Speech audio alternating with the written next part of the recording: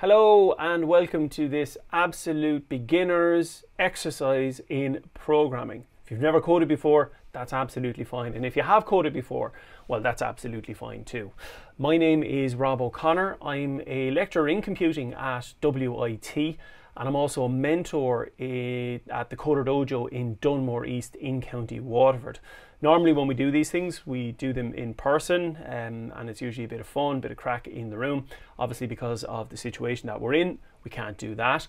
So I'm speaking to you from my makeshift workspace in the attic in my house, which has lots of random things in the background. There's a few musical instruments over there and some electronics that really are dead and I should throw them out, but I can't bring myself to do that. And other random boxes and things thrown around the place. That's just my way of apologizing for the background in advance. Anyway, hour of code. That's what we're going to do today. An hour of code is one of these introductory exercises that is produced by Code.org. Code.org are a worldwide body and they're set up to promote computer science education all across the globe.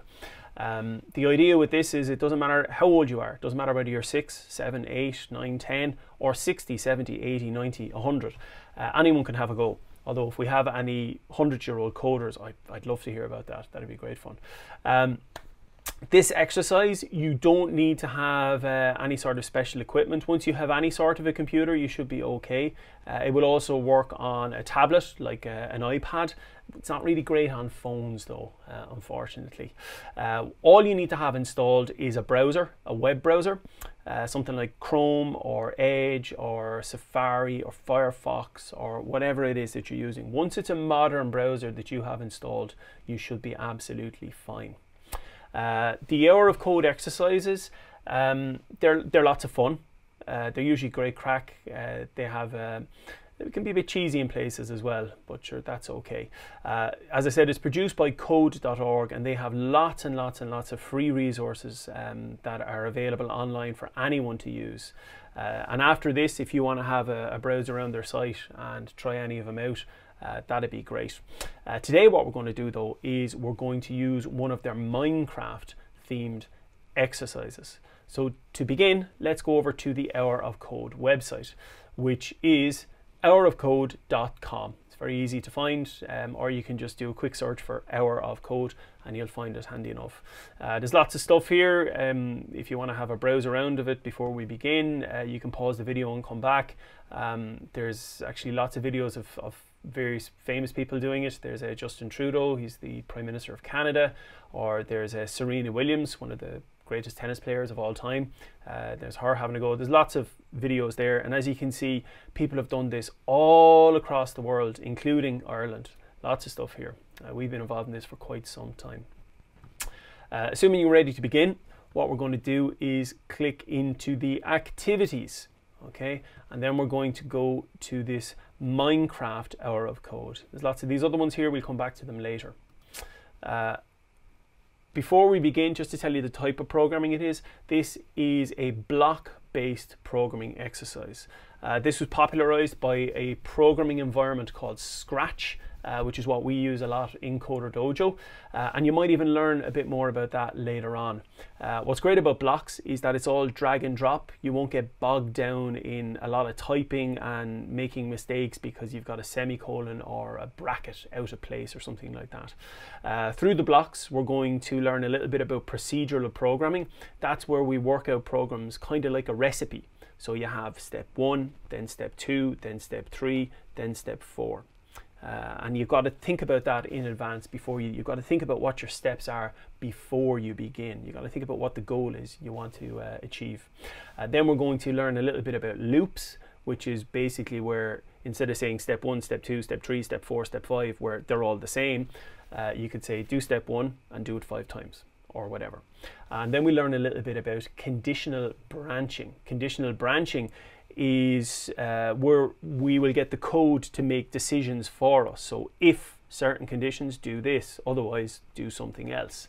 And again, that's a very, very powerful part of programming. So we click into the Minecraft Hour of Code and we click Start. And what you'll see is that there's actually lots of these. There's loads of these, and if you want to try any more of them afterwards, that's cool. We're going to have a go at the Voyage Aquatic, which is a relatively new one. It's good fun. It's kind of water themed. So we'll click start, and it's going to play a video for us. So let's look at this. Hello, you're just in time. Welcome to the Voyage Aquatic. I'm about to embark on a quest to find hidden underwater treasure, and I'm very glad to have your help. Who knows what we'll encounter along these mysterious waterways? We're meant to meet our first guide somewhere on this dock. Welcome adventurers! To complete the Voyage Aquatic, you'll need to solve a series of puzzles using code. Here's how it works. Your screen is split into 3 main parts. On the left, you'll see the Minecraft world. The middle area is your toolbox, where you can find coding commands. And on the large area on the right is your workspace. This is where you can start commands to build your program and control your movements. The instructions for each level are at the top of the page. Click the plus sign to change between long and short instructions. Try dragging blocks from the toolbox into the workspace, stacking them, and then click the run button to execute your commands. You might have to try a few times to get it right, and some of the puzzles have more than one solution, so experiment to see what works. If you want to try again, click the reset button to go back where you started. If you need to delete a command, just drag the block from your workspace back into the toolbox. Remember, click run to see what your code looks like in action. Okay, enough messing around, fellow adventurer. Let's start coding to find some underwater treasure. Okay, so we'll begin. First thing you got to do is pick a character, Minecraft Steve or Minecraft Alex. So I'm going to pick Minecraft Alex, and you'll always be told what you need to do up the top here. So you need supplies for the voyage ahead. Collect a boat from the chest. Okay, so that means we've got to take our Minecraft Alex up to the chest and open it and get the boat. So I have a couple of different commands that are available to me. I have move forward and turn left, and I can also change that to turn right if I wish. But really what I need to do is get Alex to move from here to there. Now I have a little starter program here that says when run, which is basically when I press the run button, Alex will move forward 1 space. So if I press that now, she's gone forward 1 space, but that's not enough to get all the way to the chest. So what I need to do is reset that. See, each of these, they're like a little square, and each one of those is 1. I need to move forward 2 spaces. And if I press run now,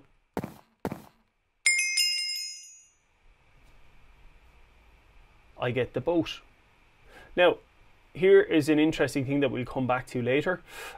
We did that in the blocks, and it was very easy, drag and drop. Underneath that is actually JavaScript code. It mightn't mean very much to you now, but JavaScript is probably the most popular programming language in the world today. Most of the internet runs on JavaScript. So that's it. So I want you to complete that exercise, press pause, and then come back, and we'll move on to exercise number 2.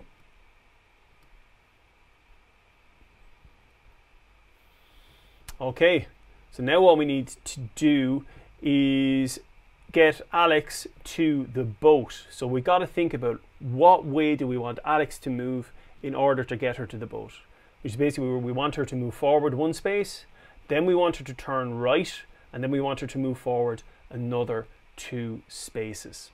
So I want her to move forward 1 space, then I want her to turn right, and then I want her to move forward another 2 spaces. And if I press run,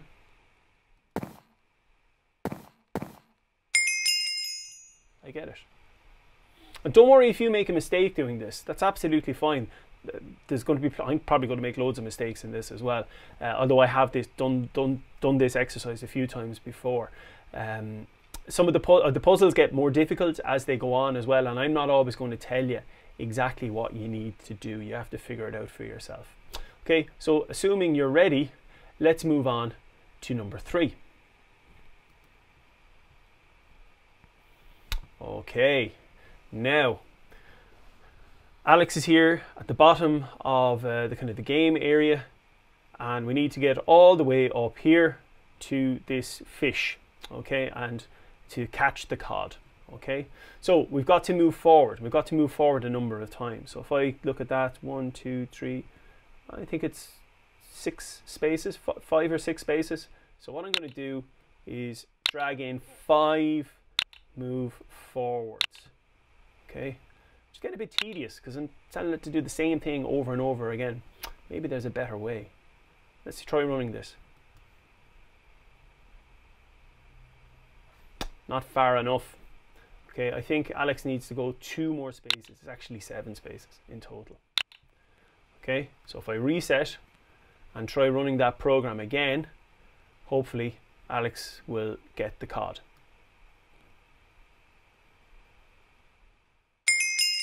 Yep.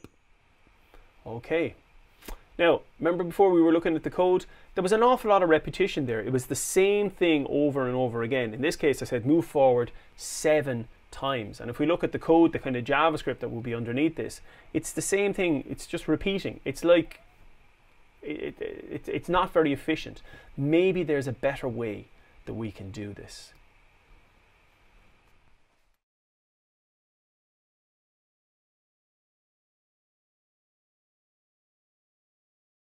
Great, we've caught a codfish.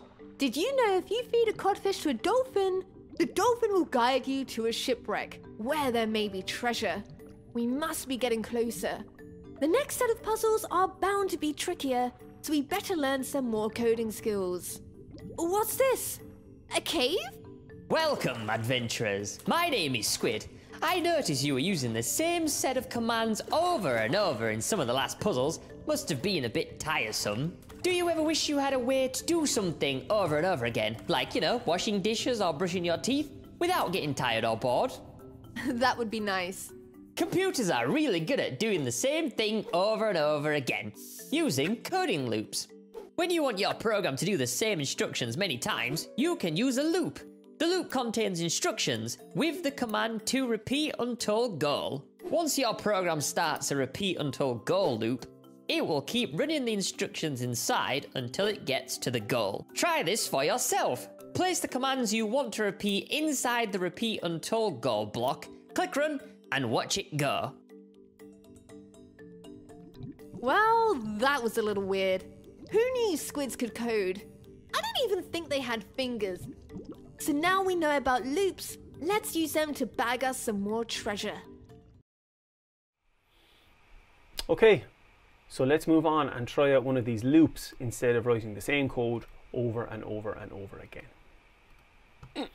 Okay, so this time we've got to get Alex up to the dolphin, and Alex is going to feed the cod to the dolphin. So we've got to move a number of spaces forward, and again I think it will be 1, 2, 3, 4, 5, 6, 7 spaces. So it'll be very similar to what we just did in the last exercise. The last time we put 7 move forwards in, except this time I'm going to use a loop, and I have this repeat until goal. Okay, so repeat until you achieve what you want and move forward. Just snap that in there. So now I've added in, what, 2 lines of code?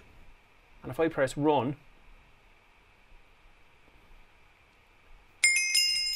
boom, we got it done.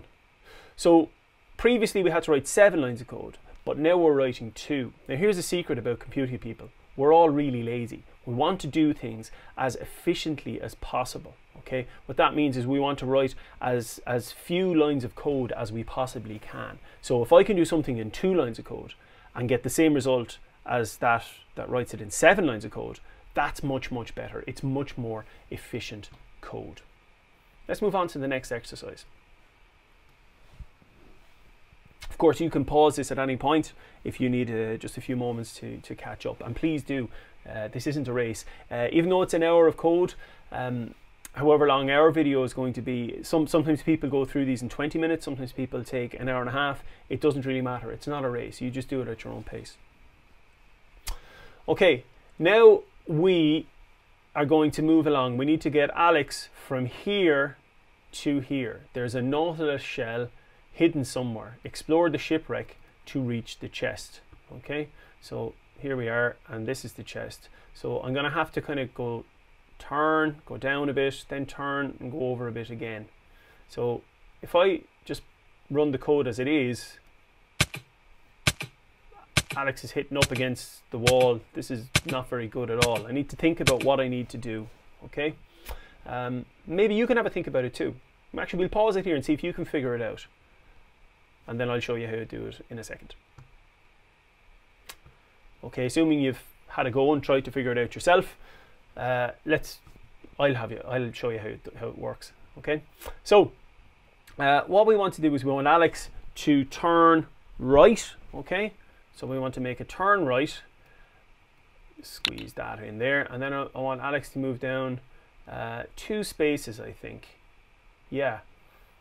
And actually, if Alex does that again, if I do repeat on the goal, and if Alex turns again and goes forward 2 spaces, she should get to the chest. So let's try that code now.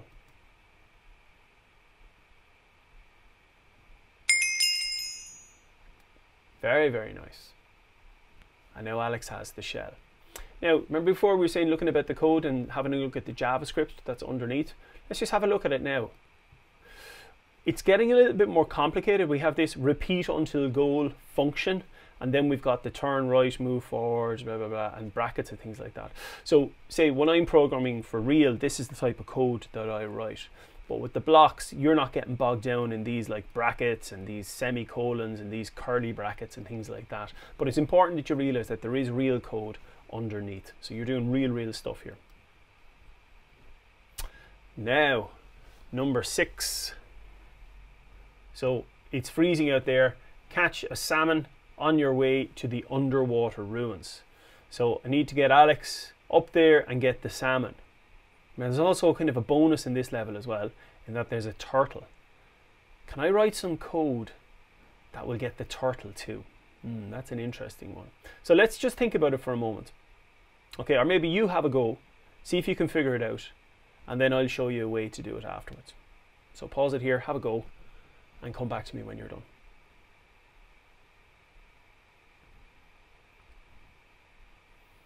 Okay, I hope that went well for you. And if it didn't, that's okay.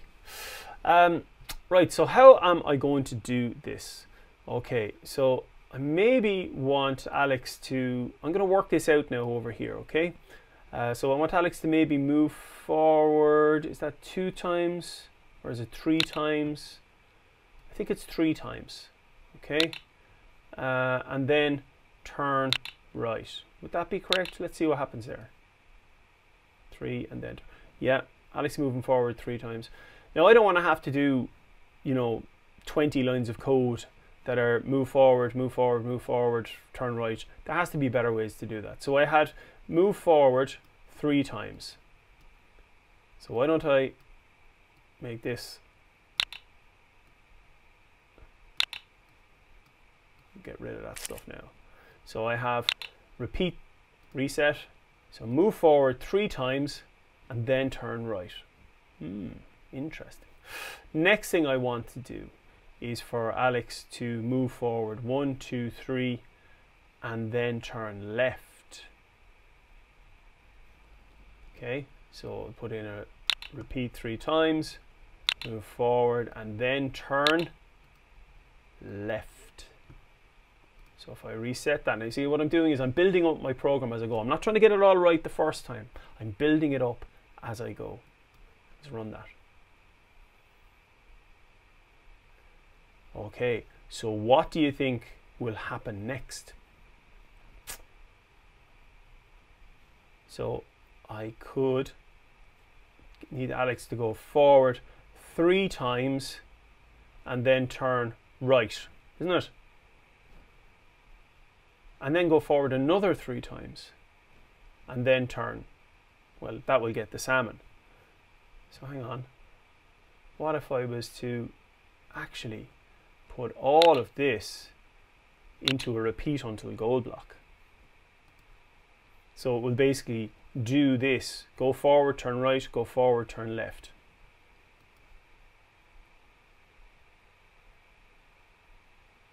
One, 2, 3, turn right. 1, 2, 3. Got the salmon. Now the only thing is I didn't get the turtle. Is there a way I could change my code to get the turtle? I wonder. So let's actually have a go at that again. I'm going to replay this level and see if I can like get all the extra animals. Okay, so I'm going to reset that. So I'm going to take this out of my repeat until goal block and I'm going to get rid of that. Okay, so what I would want to do there is to go, instead of turning left at this point, what if I got rid of the left? Okay, and then I got Alex to go forward 3 times again. Actually, instead of moving forward, I could actually change that. Instead of putting in 3 times there, putting in another repeat, moving forward another 3 spots, I could actually change that and make this a 6. So move forward 6 spaces. That could work. Yeah, that might work. And then get Alex to turn left. Then I could get him to move, or her to move forward another 3 spaces if I wanted. So I could say repeat, move forward 3 spaces. That should work. Let's try this now. 5. Got the turtle, turned. Now I got the salmon. So I got the salmon and the turtle. Had a program. Let's go back and have a look at it again. Basically what I'm trying to show you here is that there's lots of different ways that you can do this. There isn't always one right answer, and that's really important in programming. There isn't always one right way to do things. There's lots of different ways, and you just have to choose what way works best for you. I'm just going to move that one out of the way. So here I had the thing turn left, so I move forward 3 spaces, turn right, move forward 6 spaces, turn left. What if I just put what I had previously into a repeat until goal block? That would mean that once Alex gets to here, the turtle, and turns left, we'll start into this block again. So move forward 3 times. But the thing about it is, you actually won't execute the rest of the code because we'll get the salmon as well.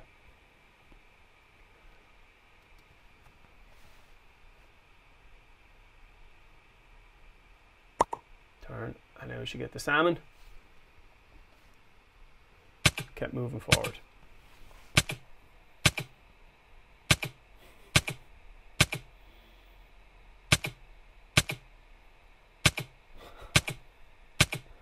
So she's hitting up against the walls here. So what's happening? The program got locked in a loop. So what happened there was the program, actually I didn't realize it was going to do that. So I made a mistake. With my program, Alex got locked in a loop of trying to do these things over and over and over again, which is not really good. So what I'm going to do, just put that in there, and then I'm going to put in, go back to what I had previously, and that should work for me. Sometimes you'll see computers get locked in loops where it's just like they get locked up and they're doing the same thing that you don't want them to do over and over and over again. That's sometimes called an infinite loop, and that's what happened there. Alex just got locked. Boom. So I got the salmon and I got the turtle. So very happy with that. So let's just have a look at the code of that as well. As you can see, the code is getting more complex underneath the hood. But again, you don't need to worry about that unless you want to learn some JavaScript later on as well. Okay, let's move on to the next video. Wow, another 3 puzzles solved. And we've caught a salmon. Not quite as exciting as piles of gold, but we'll take what we can get. And I have a feeling that Nautilus shell will come in handy later. I wonder what lurks in these ruins. Perhaps another hint. Let's take a look inside. My name is Nettie, and welcome to my ruins. We make decisions all the time based on conditions. If it looks like rain, then we'll grab an umbrella. If we're hungry, then we'll eat a snack. If we see a creeper, then we run in the opposite direction. Computers make these types of decisions too. They can actually respond to conditions using code. To program a response like this using your code command, select an if path block. Select the drop-down to create the command. For example, if you write the command if path to the right and place turn right inside the conditional, then when Steve reaches an open path to the right, he will always turn right. If there's no opening to the right, he will not turn right. These conditional if commands are helpful when you run code in unpredictable situations, such as mysterious ruins and underwater caves. Try using the if blocks and take your code for a spin. Wow, Nettie's ruins were awesome. I really got to move out of my parents' house. So what do you think? Are the conditions right for us to complete the final puzzles? Let's give it a go. Okay, so let's try out some of these conditionals. And again, this is a really, really powerful part of computing. It's where you can write a program so the computer can decide what it's going to do next based on certain conditions. In this case, we're going to say if there's a path to the right, Alex might do something, and if not, Alex will carry on doing something else. So all I want to say here is if there's a path to the right, turn right. You need to get Alex from here to here. So she's going to go forward, forward, forward, forward, forward. But if she encounters a right-hand turn, she'll take it. So then she'll go forward, forward, forward. There's another right-hand turn, and then she'll keep going forward until she gets what she wants. So let's try that out and see what happens.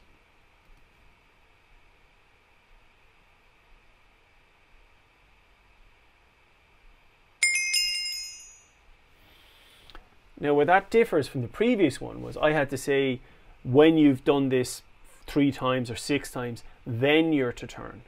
Whereas now I say you can just keep doing this until you encounter a turn and then you can take the turn.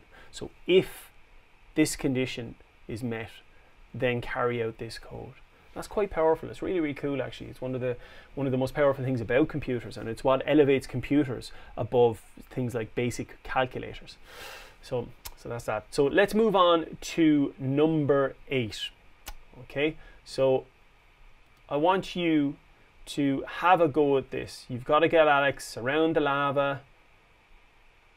Okay, got to go around the lava, around the volcano, and get to the tropical fish that looks like Nemo over here. So see if you can figure out how you could write a program using if paths and repeats, and then I'll show you how I do it afterwards.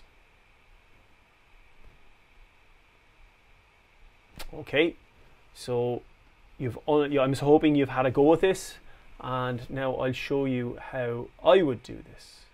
So let's see. So I would need Alex to keep moving forward for a good long while, and then basically turn right when she can. And she can't turn right into these coral blocks or these kind of sea blocks. So let's say if there was a path to the right, I want you to not turn left, turn right. Then Alex will move forward, forward, forward, forward. We'll come across another right-hand turn here and we'll turn again. Forward, forward, forward, forward. And this will be a right-hand turn because Alex will be upside down. And we'll go over there and should get the fish. So let's have a look at that. Notice there's also a turtle there. We might come back for the turtle in a few minutes.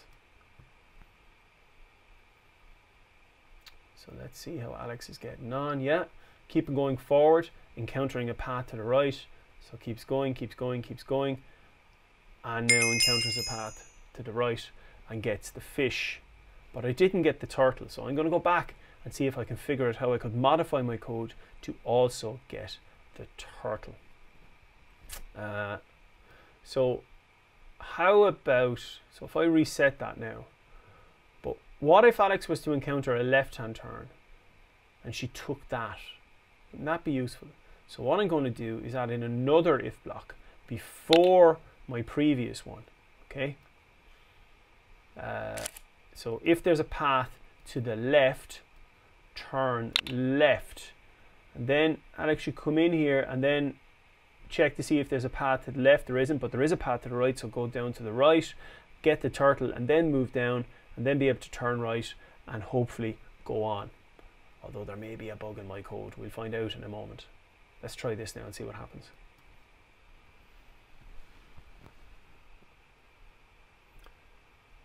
So Alex is encountering a right-hand turn, now is encountering a left-hand turn, and a right-hand turn. Is moving forward, getting the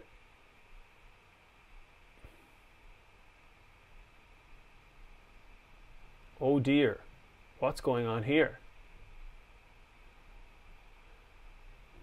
Well, now, remember I told you about infinite loops? Here we have another one. Basically, Alex is always going to encounter a left-hand turn here, and she's just going to keep on going around and around and around and around and around and around, and is never going to get stuck to get out of our loop and get over to the tropical fish. So when you see this in other computer programs, it looks like the computer program is maybe crashed or just stuck doing nothing. So we need to modify our code. Actually, there's a really simple fix to this. I put the check to see if the path was to the left before the one to the right. If I move it afterwards, what will happen is Alex will always check to see if there's a right-hand turn, and only if there's a left-hand turn will she go. So let's try this now and see what happens. So coming along, turning to the right, turning to the left, moving forward, going down, yeah, oh, and turning back the way. So what happened there was, at that point here, where Alex encounters a right-hand turn, she does turn right, but then there's also now a left-hand turn, so she turns left again, and then moves forward to get the fish. So with that small change, my small program, was able to get both the turtle and the fish and complete things. And again, if I look at my code, this is the type of stuff that's happening underneath.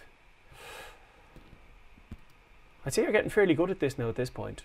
So why don't you try out this one yourself? You've got to get the heart of the sea, which is located in the treasure chest. You've got a new type of if block here. If standing on blue coral or if standing on red coral. This is blue coral, this is red coral.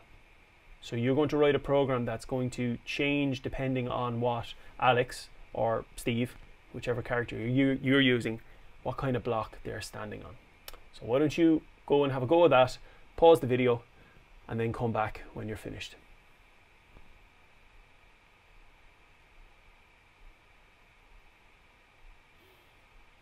Okay, hopefully you've had a go, hopefully you've been successful.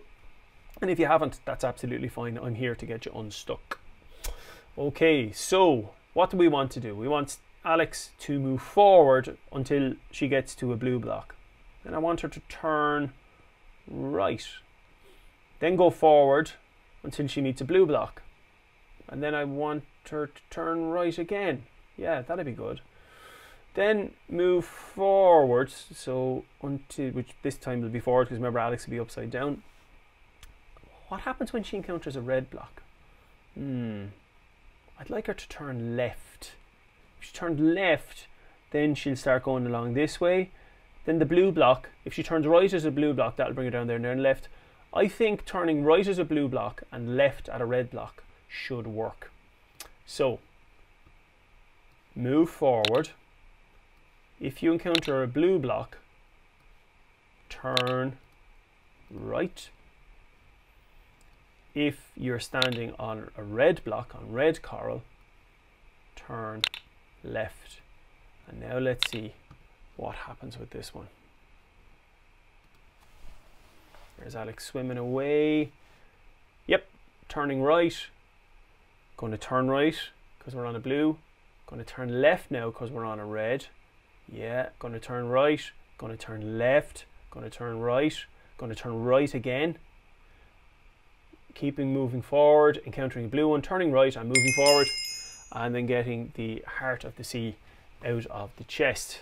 So here I had quite a complex map, but because I'd written my program in that conditional way, by just basically saying always turn right if you encounter a blue block, always turn left if you encounter a red block, my small program was able to get Alex from the start point to the end point. Whereas if I was to write that with just kind of straight procedural code, there would be loads of lines. There could be maybe 30 lines of code in that. Whereas I got it down to 6 lines of code, which is much more efficient. And for a lazy programmer like me, that's really, really good. Okay, let's move on to the next one. I want you to pause the video, try it yourself, and see how you're getting on. And I'll tell you how to get it when you're done.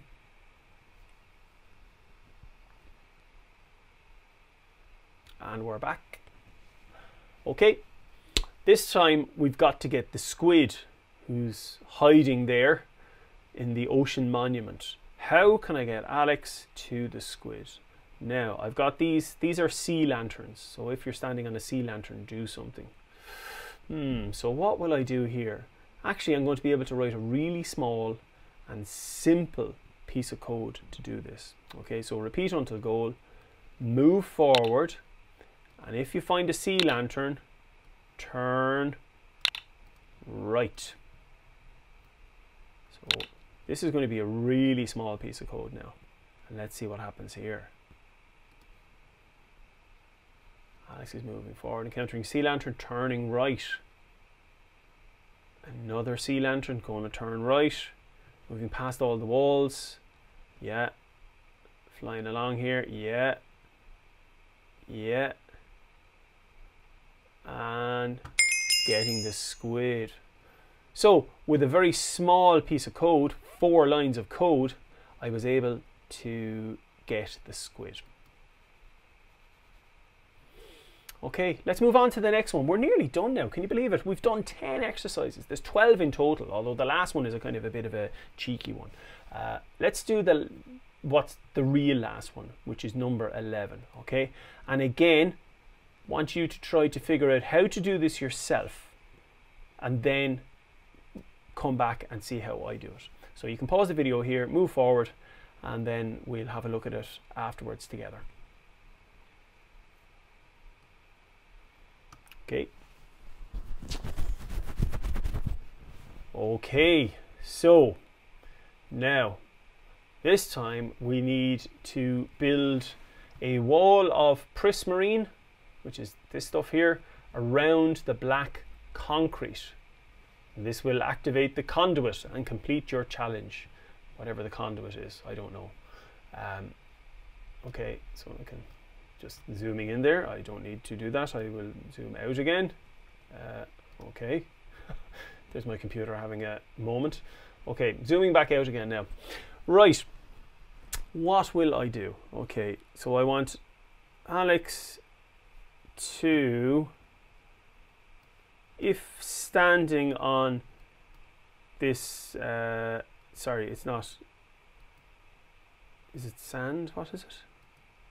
No, let's get rid of that. Okay, I want Alex to place some of this prismarine and keep going until standing on a sea lantern, which is these things, and then turn right and then place prismarine. Do you think that's going to work? Am I forgetting something? Let's try it out and see what happens. And Alex is just stuck there. Why? Because I said place the prismarine, but I never said to move forward.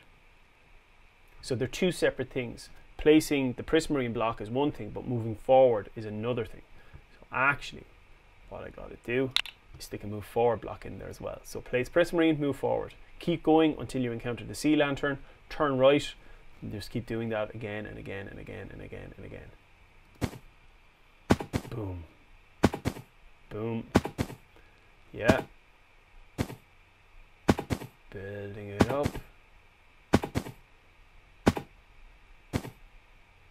There we go.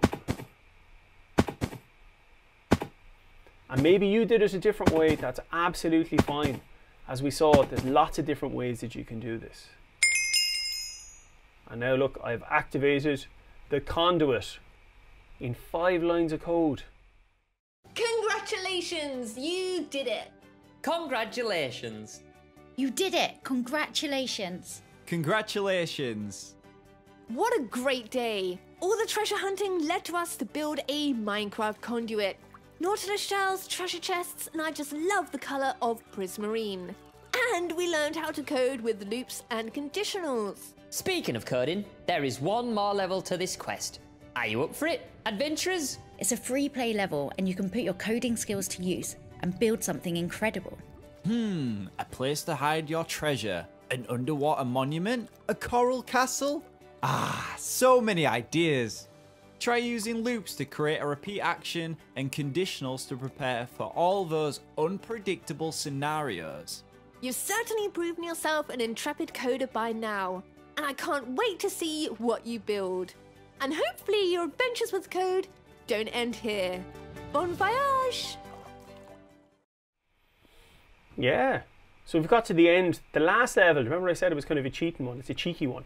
Well, that's because it's free. You can just do whatever you want here. There is no goal. You can just do whatever you want. So you can build a coral reef, a volcano, a shipwreck. It's entirely up to you. You've got all of these blocks here. You can just do whatever you want. And the area is much bigger than this. It's all around here actually, because if you move the character over a bit, so if I say, if I just get Alex to turn right and might get her to move forward, say 9 times, see what happens. Look, Alex swims forward and I've got all this area over here, so you can do whatever you want. Like maybe I might change my code and just start putting codfish around the place. Spawn will create a new character, and there's loads of different ones like cods, dolphins, salmon, sea turtles, whatever you want. I'm going to put cods all over the place for a crack. I'm sure you can come up with something much more exciting than my fishy thing. Anyway, so that's the end of this hour of code activity. I hope you've enjoyed it. And if you want to learn a bit more, well, you can check out some more of these videos and I might see you again soon. Or if you want to, you can go back to the Hour of Code website and click on some of the other activities. The dance party one is really good fun. We've done that a lot in our dojo and also with my own family as well. That's always good fun. The Star Wars one is great crack as well. The Frozen one is really good. There's a lot of geometry in that one. So it's all about angles and drawing shapes. There's loads of them there. They're all free and you can have a go. Or if maybe you've had enough with this Minecraft one, and that's absolutely cool too. Okay, so thanks very much for giving it a go. I hope you've learned something. I hope you've enjoyed it. And you never know, this might be the start of a beautiful friendship with code.